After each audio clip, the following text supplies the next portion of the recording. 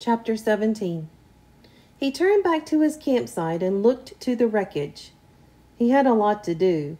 Rebuild his shelter, get a new fire going, find some food or get ready to find some food, make weapons, and he had to work slowly because his ribs hurt. First things first. He tried to find some dry grass and twigs, then peeled bark from a nearby birch to shred into a fire nest. He worked slowly, but even so, with his new skill, he had a fire going in less than an hour. The flames cut the cool, damp morning, crackled, and did much to bring his spirits up, not to mention chasing away the incessant mosquitoes. With the fire going, he searched for dry wood. The rain had driven water into virtually all the wood he could find, and at last located some in a thick evergreen where the top branches had covered the lower dead ones, keeping them dry.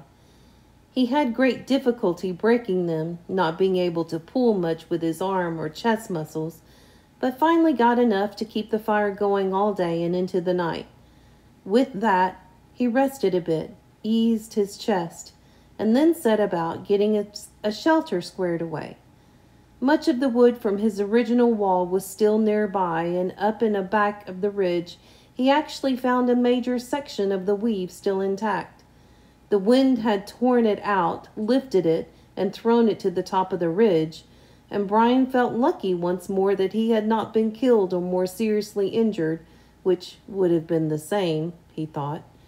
If he couldn't hunt, he would die, and if he were injured badly, he would not be able to hunt. He jerked and dragged wood around until the wall was once more in place, crudely, but he could improve it later. He had no trouble finding enough pine boughs to make a new bed. The storm had torn the forest to pieces. Up in back of the ridge, it looked like a giant had become angry and used some kind of massive meat grinder on the trees. Huge pines were twisted and snapped off, blown sideways. The ground was so littered with limbs and treetops sticking every which way that it was hard to get through. He pulled enough thick limbs in for a bed, green and spicy with the new broken sap smell, and by evening he was exhausted, hungry, and hurting, but he had something close to a place to live again, a place to be. Tomorrow, he thought, as he lay back in the darkness, tomorrow maybe the fish would be back, and he would make a spear and a new bow and get some food. Tomorrow he would find food and refine the camp and bring things back to sanity from the one completely insane day. He faced the fire, curving his body. He rested his head on his arm and began to sleep when a picture came into his head, the tail of the plane sticking out of the water. There it was, the tail sticking up, and inside the plane, near the tail somewhere, was the survival pack. It must have survived the crash because the plane's main body was still intact. That was the picture, the tail sticking up and the survival pack inside, right there in his mind as he dozed. His eyes snapped open. If I could get at the pack, he thought. Oh, if I could get at the pack. It probably had food and knives and matches. It might have a sleeping bag. It might have fishing gear. Oh, it might have so many wonderful things. If I could get at the pack and get some of those things, I would be rich. So rich if I could get at the pack. Tomorrow. He watched the flames and smiled. Tomorrow I'll see. All things come tomorrow. He slept deep and down with only the picture of the plane tail sticking up in his mind. A healing sleep. In the morning, he rolled out before true light. In the gray dawn, he built up the fire and found more wood for the day, feeling almost chipper because his ribs were much better now. With camp ready for the day, he looked to the lake. Part of him half expected the plane tail to be gone, sunk back into the depths, but he saw that it was still there, didn't seem to have moved at all. He looked down at his feet, and he saw that there were some fish in his fish pen looking for tiny bits of bait still left from before the wind came. He fought impatience to get on the plane project and remembered what he had learned. First, food, because food made strength. First food, then thought, then action. There were fish at hand here. There might not be, and he might not be able to get anything from the plane. That was all a dream. The fish were real, and his stomach, even his new shrunken stomach, was sending signals that it was savagely empty. He made a fish spear with 2 points, not peeling the bark all the way back, but just working on the pointed end. It took him an hour or so, and all the time he worked, he sat looking at the tail of the plane sticking up in the air, his hands working on the spear, his mind working on the problem of the plane. When the spear was done, although still crude, he jammed a wedge between the points to spread them apart. Went to the fish pond. There were not clouds of fish, but at least 10, and he picked one of the larger ones, a round fish almost 6 inches long, and put the spear point in the water, held it, then thrust with the flicking motion of his wrist when the fish was just above the point. The fish was pinned neatly, and he took 2 more with the same ease, then carried all 3 back up to the fire. He had a fish board now, a piece of wood he had flattened with the hatchet that leaned up by the fire for cooking fish so he didn't have to hold a stick all the time. He put the 3 fish on the board, pushed sharpened pegs through their tails into the cracks on the cooking board, and propped it next to the reddish part of the coals. In moments, the fish were hissing and cooking with the meat, and soon as they were done, or when he could stand the smell no longer, he picked the steaming meat from under the loosened skin and ate it. The fish did not fill him, did not even come close. Fish meat was too light for that. But they gave him strength, and he could feel it moving into his arms and legs, and he began to work on the plane project. While making the spear, he had decided what he would have to do was make a raft and paddle the raft to the plane and tie it there for a working base. Somehow he would have to get into the tail, inside the plane, rip or cut his way in, and however he did it, he would need an operating base of some kind, a raft, which, he found ruefully, was much easier said than done. There was plenty of logs around. The shore was littered with driftwood, new and old, tossed up and scattered by the tornado. And it was a simple matter to find 4 of them about the same length and pull them together. Keeping them together was the problem. Without rope or cross pieces and nails, the logs just rolled and separated. He tried wedging them together, crossing them over each other. Nothing seemed to work, and he needed a stable platform to get the job done. It was becoming frustrating, and he had a momentary loss of temper as he would have done in the past when he was the other person. At that point, he sat back on the beach and studied the problem again. Sense. He had to use his sense. That's all it took to solve the problems, just sense. It came then. The logs he had selected were smooth and round and had no limbs. What he needed were logs with limbs sticking out when he could cross the limbs of one log over the limbs of another and weave them together as he had done his wall, the food shelf cover, and the fish gate. He scanned the area above the beach and found 4 dry treetops that had been broken off by the storm. These had limbs, and he dragged them down to the work area at the water's edge and fitted them together. It took most of the day.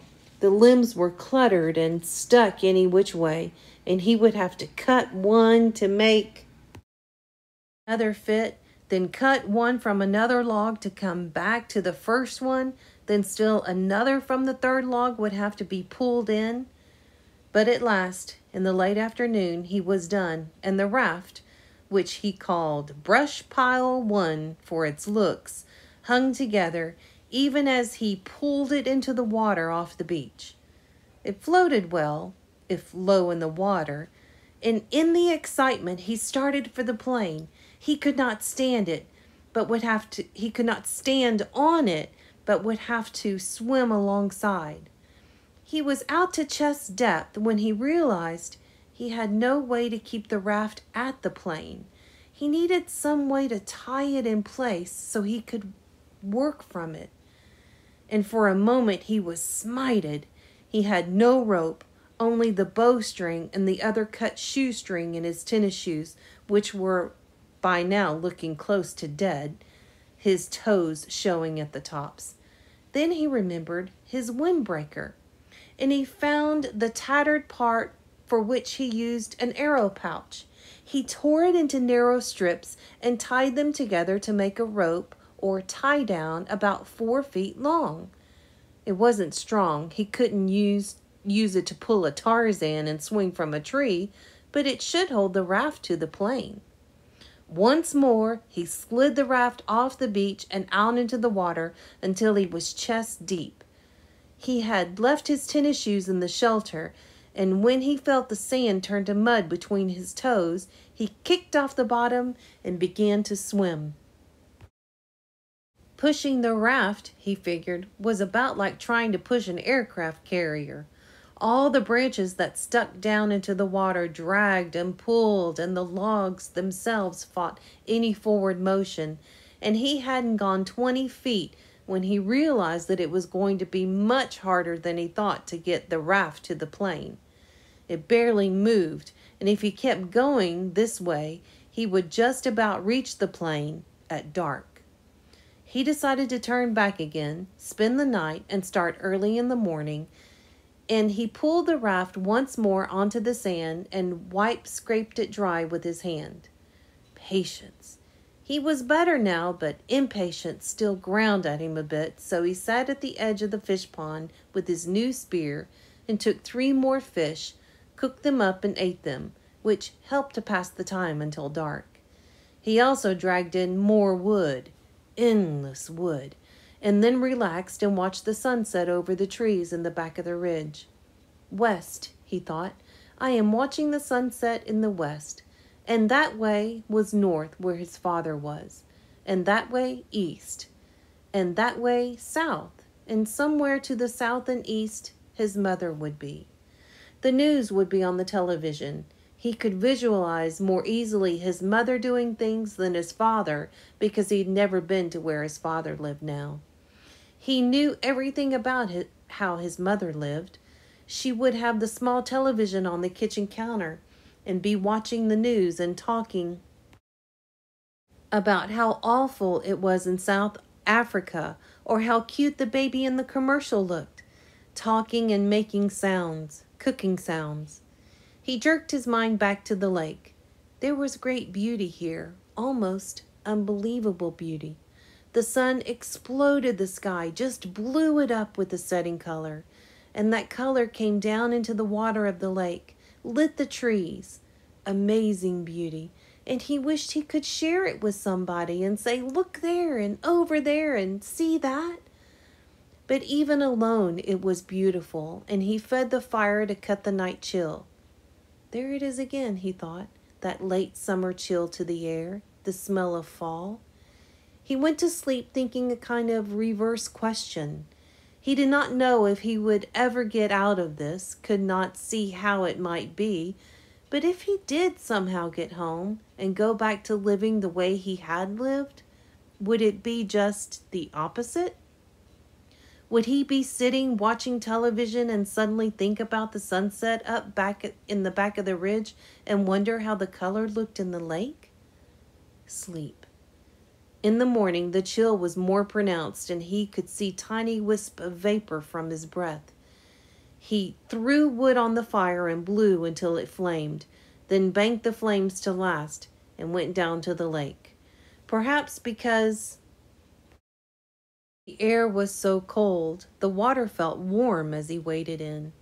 He made sure the hatchet was still at his belt and the raft still held together. Then he set out pushing the raft and kicked swimming toward the tail of the plane. As before, it was very hard going. Once an eddy of breeze came up against him and he seemed to be standing still, and by the time he was close enough to the tail to see the rivets in the aluminum, he had pushed and kicked for over 2 hours, nearly exhausted, and wished he had taken some time to get a fish or two and have breakfast. He was also wrinkled as a prune and ready for a break. The tail looked much larger as he got next to it, with major part of the vertical stabilizer showing and perhaps half of the elevators. Only a short piece of the top of the fuselage, the plane's body toward the tail, was out of the water, just a curve of aluminum, and at first he could see no place to tie the raft. But he pulled himself along the elevators to the end, and there he found a gap that went in through up by the hinges where he could feed his rope through. With the raft secure, he climbed on top of it and lay on his back for 15 minutes, resting and letting the sun warm him. The job, he thought, looked impossible. To have any chance of success, he would have to be strong when he started. Somehow, he had to get inside the plane. All openings, even the small rear cargo hatch, were underwater, so he couldn't get at them without driving and coming up inside the plane, where he would be trapped. He shuddered at that thought, and then remembered what was in front of the plane, down in the bottom of the lake, still strapped in the seat, the body of the pilot, sitting there in the water. Brian could see him, the big man with his hair waving in the current, his eyes open. Stop, he thought. Stop now. Stop that thinking. He was nearly at the point of swimming back to shore and forgetting the whole thing, but the image of the survival pack kept him. If he could get it out of the plane, or if he could just get into it and pull something out, a candy bar, even that, just a candy bar, it would be worth it. But how to get at the inside of the plane? He rolled off the raft and pulled himself around the plane. No opening. 3 times he put his face in the water and opened his eyes and looked down. The water was murky, but he could see perhaps 6 feet, and there was no obvious way to get into the plane. He was blocked.